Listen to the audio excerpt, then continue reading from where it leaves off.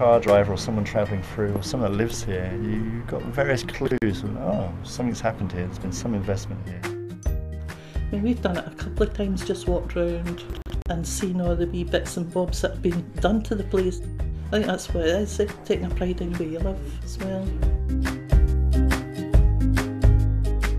Make Your Move Kirkcaldy is a partnership between Fife Council and Sustrans, where we're trying to encourage the people of Kirkcaldy to consider walking and cycling as an alternative to single car occupancy journeys.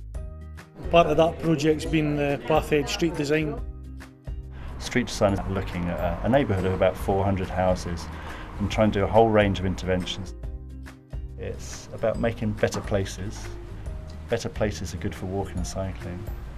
It's about community, bringing people together, using the street as a resource. And it's about active travel. Pathhead was chosen because it's a school that's got quite a high percentage of walking to it already. We have spent the time trying to work out the behaviour change and trying to connect with the local community. Sustrans bring consultation expertise that, although the council would have that, we couldn't concentrate on the project in the way that they've been able to. People used to design and expect people to live with those designs and they would just behave and that would be it. But that's very deterministic. It's not about that at all.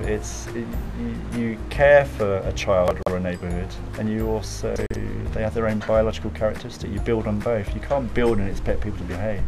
It's always a challenge to find consensus into what will be the solutions. So that's where the consultation process is good for as well, that while you're designing, that you're still feeding back to the community. The local people know best, they're experts about their own neighbourhood. We immediately spotted some serious issues. There was a speeding problem. Our task was to have a look at that and see how we can improve that. At the junction of Cairn Street West and BT Crescent, we tightened the corners. Basically, the radius became smaller, which meant that cars had to slow down.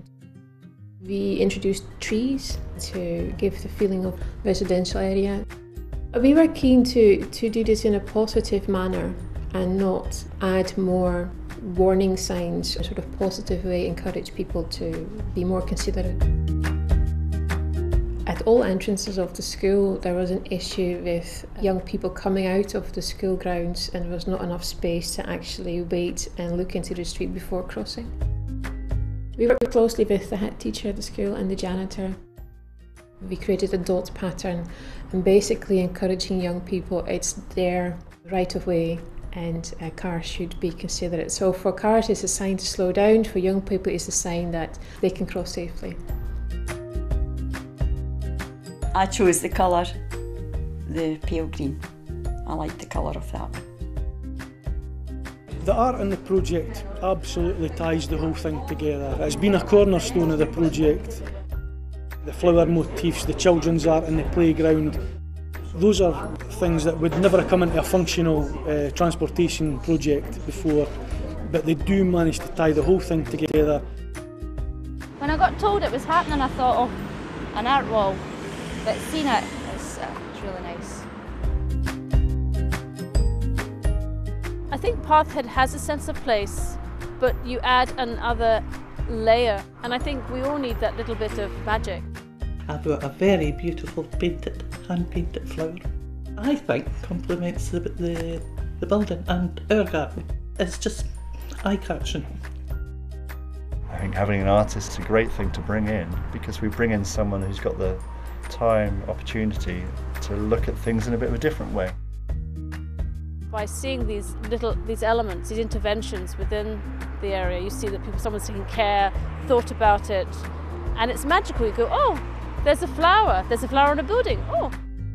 The flowers, they're very colourful and they've got the street names on them. The theme of the flowers is pulling the whole thing together. The children are on the lookout for these things in their community. There's a big wall down there and that's got loads of flowers on it as well. It's the same colours, the colours of the flowers that are all around.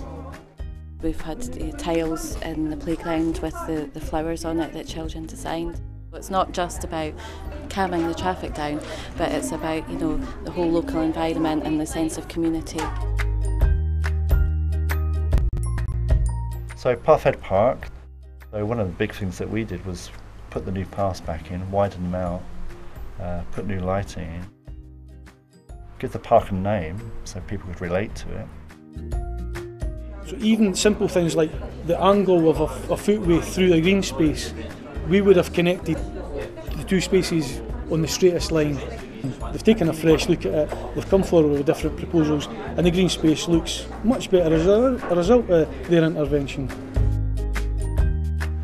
I'm not an engineer, but you do get sucked into an engineer's view of the world, and it's all about building, and it's not all about building things. It's about spending time with people and trying to work out what do you think about, what do you like, what do you not like around here, where can we go, what's your aspirations and your ideas. To go through even the construction phase and get very little negative feedback from the public's very unusual.